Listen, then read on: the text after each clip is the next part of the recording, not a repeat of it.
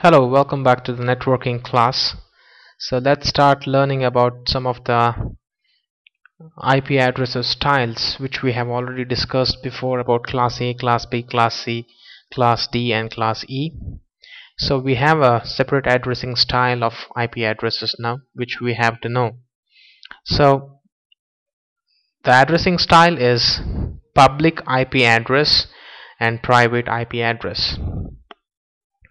So the public IP address, we have described that here, a unique internet protocol address known as public IP address is assigned to every computer that connects to the internet.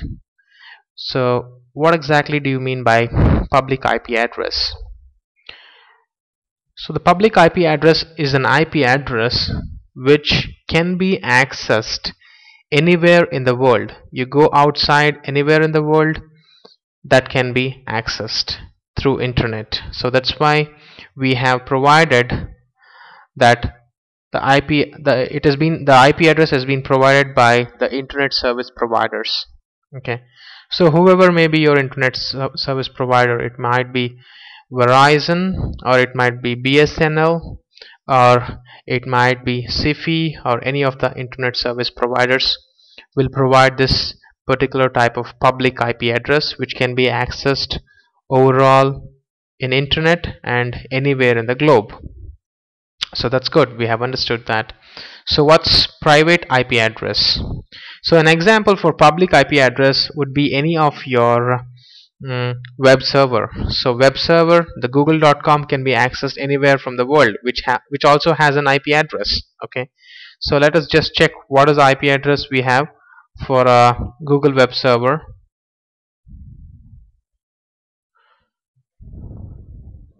So we have already discussed before the previous classes. So we have this particular IP address which is there assigned for the Google server. So this IP address can be called as the public IP address. Okay, so I'll just copy this and I'll paste it as an example.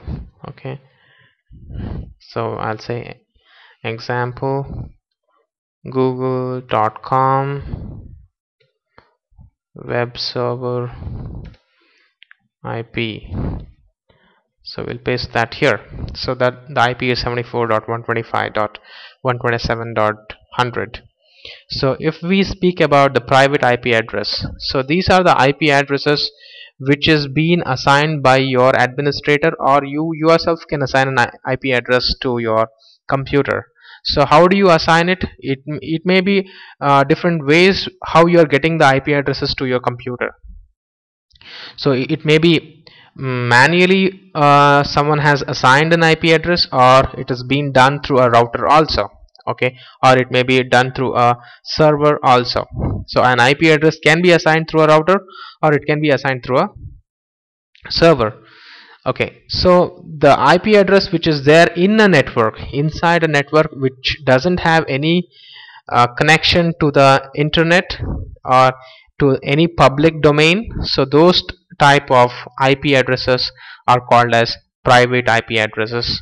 That's what we have put in an information here. So what is the information we have typed in here? So it says address which are used by private networks. So private networks may be your office, or it may be your house which has 5 computers, or it may be an internet cafe without an internet. Okay, inside if they are trying to share some files, even that would be a private address. Okay, so and even the private address can be also assigned from your router, or it may be done through your network administrator or a server.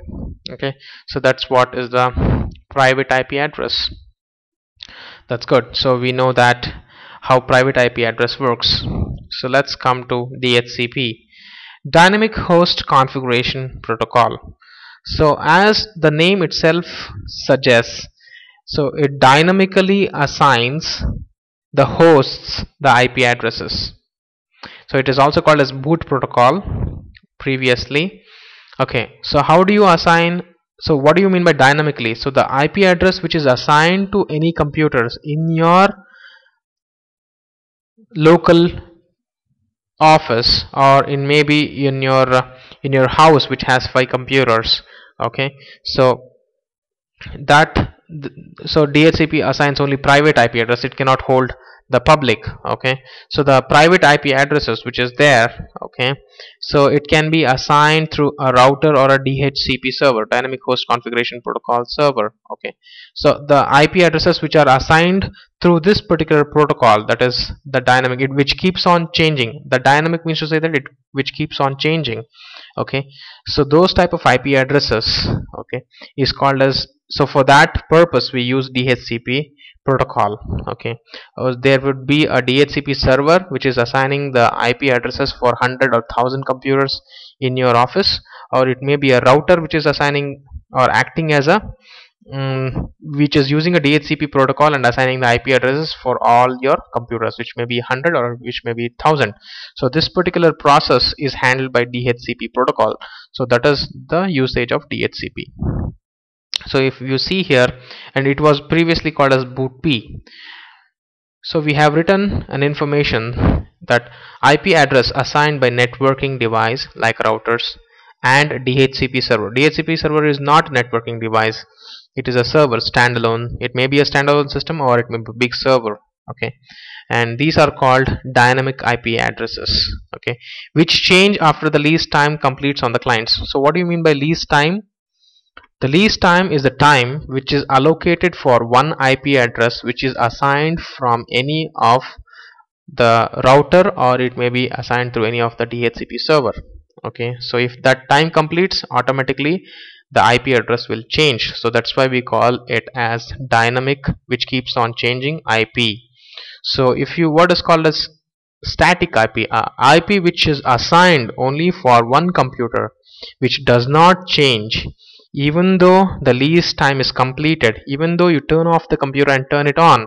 So even then, if the IP address remains the same, those type of IP is called a static IP.